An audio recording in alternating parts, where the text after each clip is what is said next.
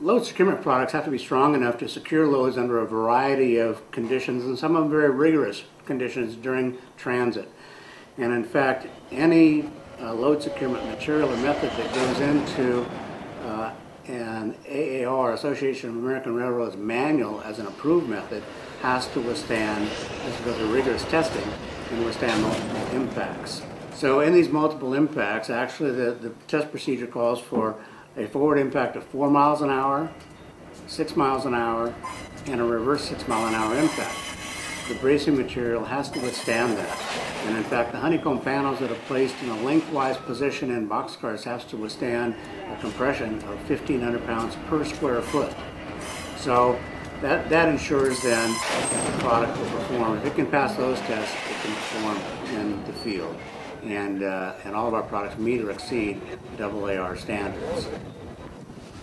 In the area of products and applications, we have a couple of new developments. One is we recently received Association of American Railroads approval for a strapping system to secure 55-gallon steel drums in 20-foot containers.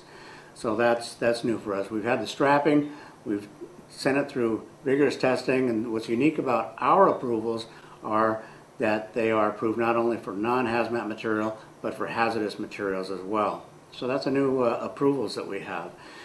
New products, we have a new system called the G-Force Shock Absorption System, the G-Force Shock Absorption System, SAS.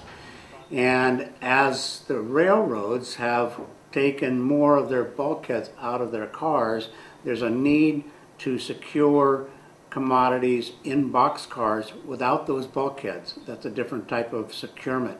And we've developed a system that's comprised of some heavy foam panels in addition to strapping that actually makes compartments in two ends of the cars and holds the commodities back.